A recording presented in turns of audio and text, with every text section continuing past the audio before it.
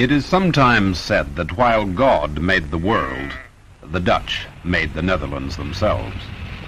It's certain that but for 1,000 years of dike building, of fighting the North Sea for land and for life, wide areas of the Netherlands would still be under the sea. And in this country, the sea is not easily forgotten. To be safe from it, the old towns were built upon timber piles. The city foundations hedged the canals and rivers that carry off the water to the sea.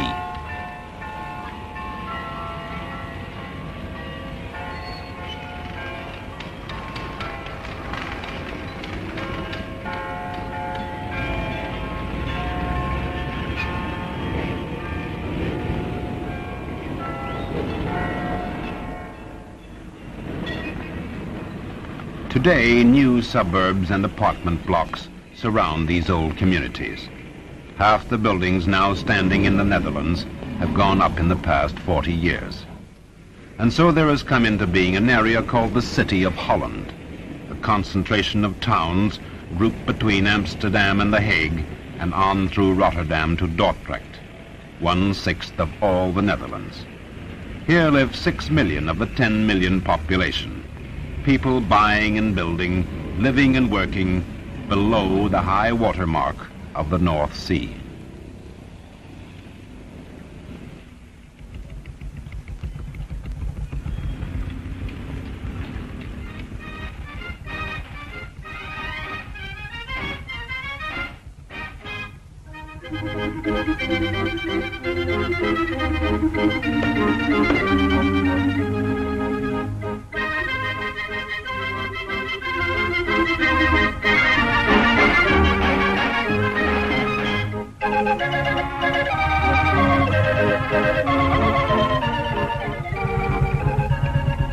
The streamlined water bus still uses the old canals lined with houses made famous throughout the world by the magnificent paintings of the Dutch masters.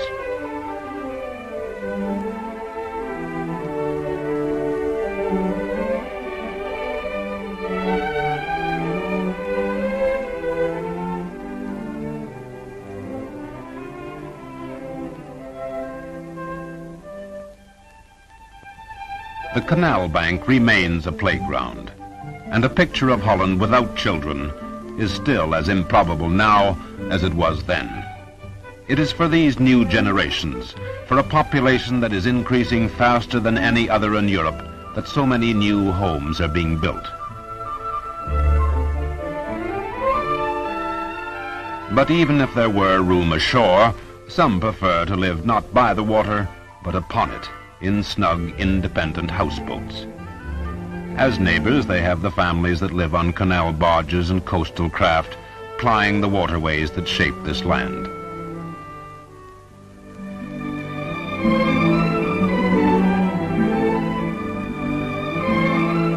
The 11 provinces of the Netherlands are grouped around 3 of Europe's major rivers: the Rhine, the Maas, and the Scheldt, linking the country with its neighbors in Belgium and Germany. Within the Atlantic community, the Netherlands holds a unique position across the entrance to northeastern Europe. Along a narrow 50-mile strip of coast, these great rivers pass through the wharves and docks of Dutch ports to meet the sea. From Germany and France, Belgium and Switzerland, the giant river barges come down to Amsterdam and Rotterdam to transfer their cargoes to ocean-going ships and receive in turn new cargoes for Bâle and Strasbourg, Liège, Maastricht, or Cologne.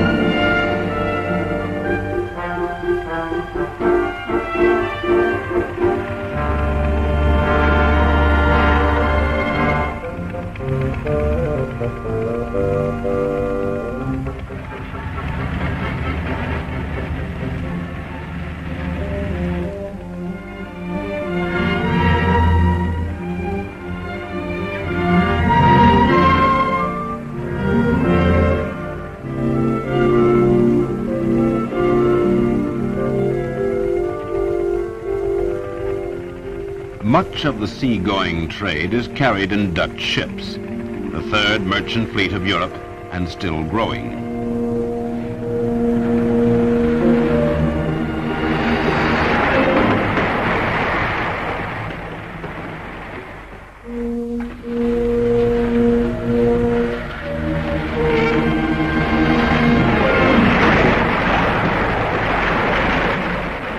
A coastal freighter a month is the rhythm of the smaller yards, also kept busy building and repairing trawlers and drifters for the fishing industry.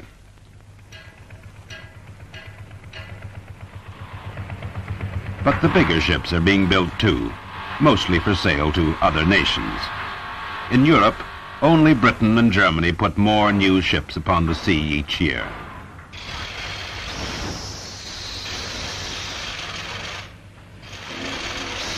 This is the business of earning a nation's living. But some of the yards are busy with defense orders too.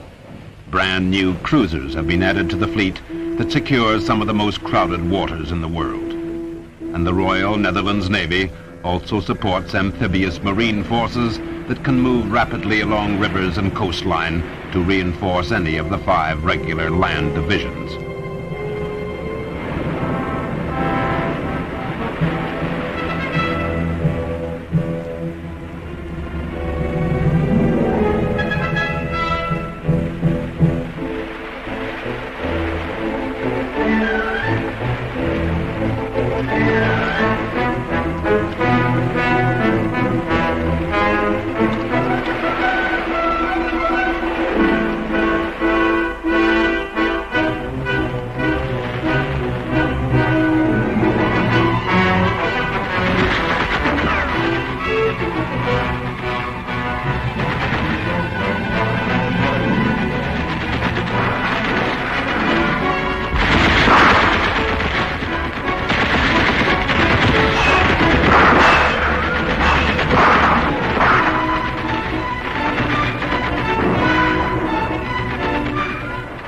The Dutch spend almost 10% of their national budget on defense, as well as producing specialized equipment for other NATO forces.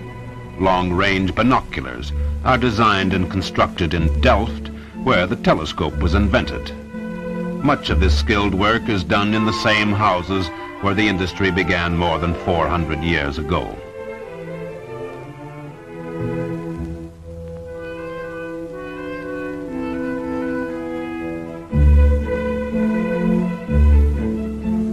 In nearby Leiden was devised the first microscope, developed over centuries of practice and perfection into the latest large-screen electronic models.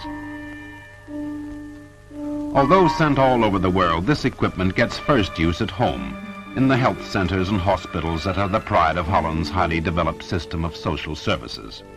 In this factory clinic, the worker is examined under the machine he himself builds in a neighboring workshop.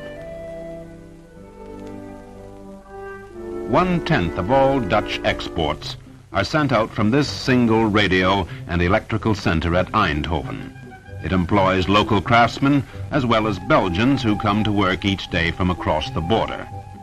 Associated with Belgians and Luxembourgers in the Benelux Union, the Dutch see this idea of economic cooperation as the model for an Atlantic community in which trade and travel should be freed of national restrictions. Planning for the future is implicit in most of Dutch life. Applied to youth, it means thorough training for the job, even to showing a boy miner how as a man he may best enjoy his leisure.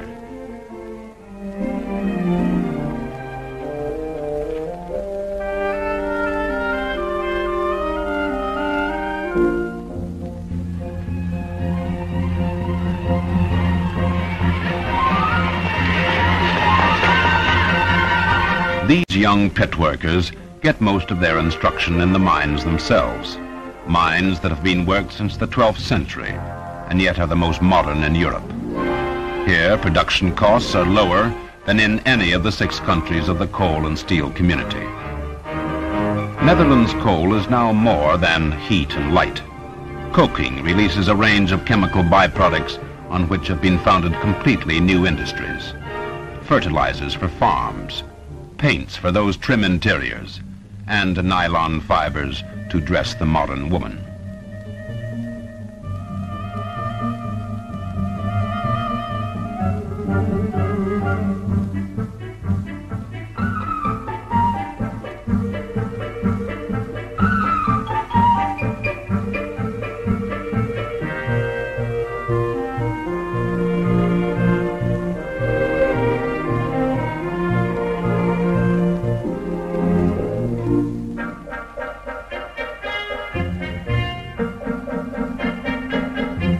Established almost entirely since the war, this wide range of new light industries has solved the twin problem of finding thousands of new jobs and producing for export.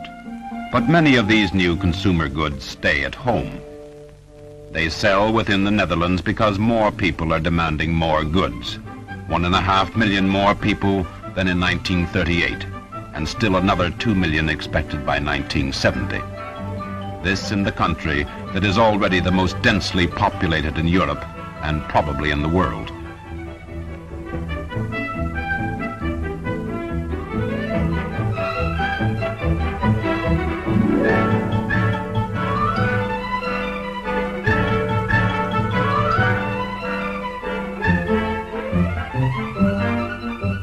People, 3 times more to the square mile than in the state of New York. People competing for jobs and homes and goods, but almost always with the family and family life as the basic pattern of their effort.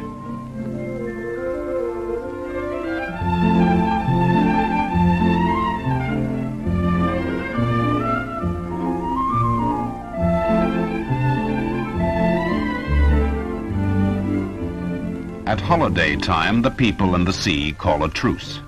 But the Dutch are not deceived. One man against the sea is a poor thing, and only through unity have the Dutch been able to build their land.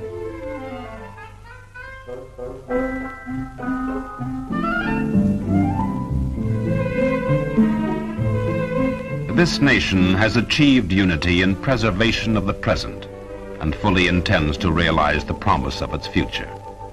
The focal point of this nation's family unity is a queen, Queen Juliana of the Netherlands, at home on the occasion of the royal birthday, at home with her family to a nation of families, meeting her people with an absence of formality that many a chief of state might envy. But formality can be assumed too when occasion warrants. The occasion is the royal opening of Parliament, a parliament distinguished by its magnificent record of concern for the good of the nation, with politics a rather bad second. In de herinnering voortleven als het jaar van de watersnood, die zoveel leed bracht. Politics do not even enter the nation's key social and economic council, a dull committee room, certainly an unusual one, where 30 members of trade unions meet with 30 of the country's leading employers and 30 representatives of the Crown to discuss and decide what manner of nation the Netherlands shall be 5, 10, and 20 years hence. Where to build the factories and what kind of factories to build, how many houses and what kind, where to offer homes and jobs to the 60,000 more workers that ask to share the nation's wealth each year.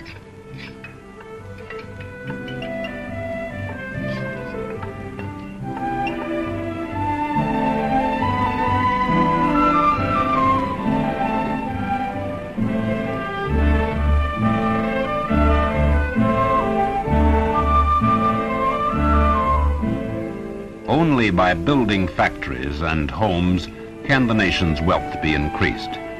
But building takes land, and most of the land is already under cultivation.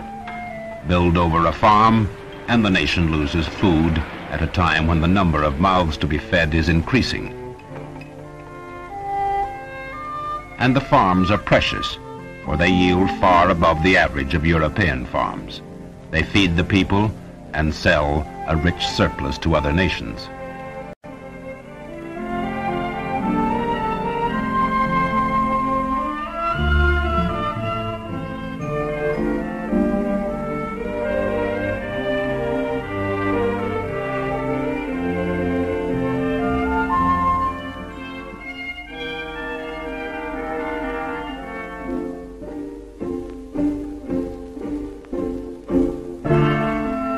Of this agriculture, the richest and the best known is dairy farming. High-quality milk and full cream butter, much of it for sale abroad.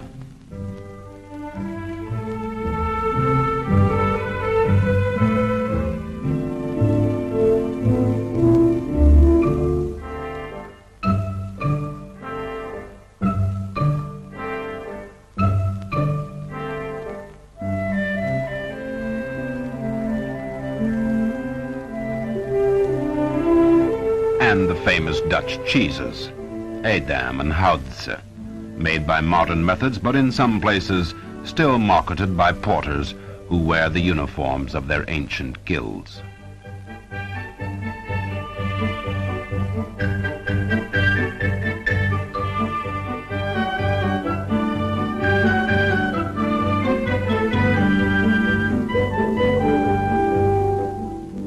To yield still more, some of the farms have vanished under glass. Intensive cultivation of out-of-season crops for the European markets.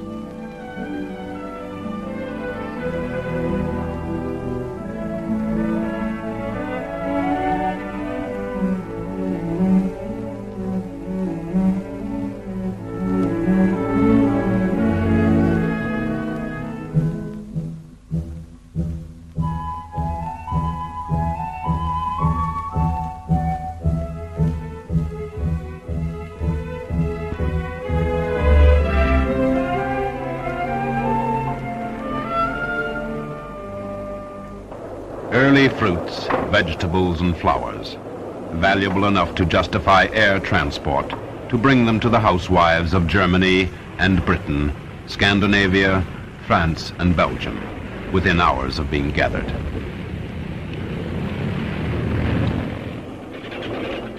The Netherlands plays a full part in the economic life of the Atlantic community. Of that alliance, she is both a symbol and a promise. From her long struggle with the sea, she has learnt the value of unity in facing a common danger, and marked the progress that can be achieved in peace. And this progress she must continue. The acres of wheatland that once were the bottom of the sea are now not enough to feed the new generations. The fortified island has become a sleepy country hillock, and high water mark is far inland. And so the sea is being sounded again. For more land is needed, and only from the sea can it be taken.